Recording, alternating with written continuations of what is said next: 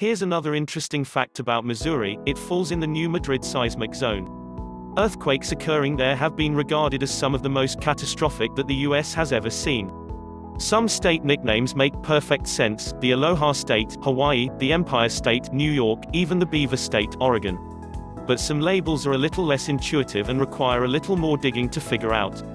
The Show Me State, for example. What exactly does Missouri want to be shown, and why? Like all great legends, this one doesn't have a single origin story, but there's one theory that's considered more credible than others. Many believe that Missouri's U.S. Congressman Willard Duncan Vandiver, who served in the United States House of Representatives from 1897 to 1903, is the one responsible for bestowing the nickname. During his time as a member of the U.S. House Committee on Naval Affairs, Vandiver traveled to Philadelphia in 1899 to attend a naval banquet.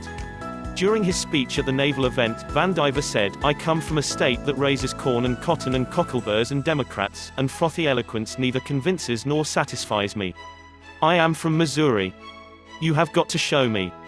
It's not totally clear whether Vandiver originated the "show me" sentiment or if he was just the one who popularized it, but the moniker continues to be tied to him.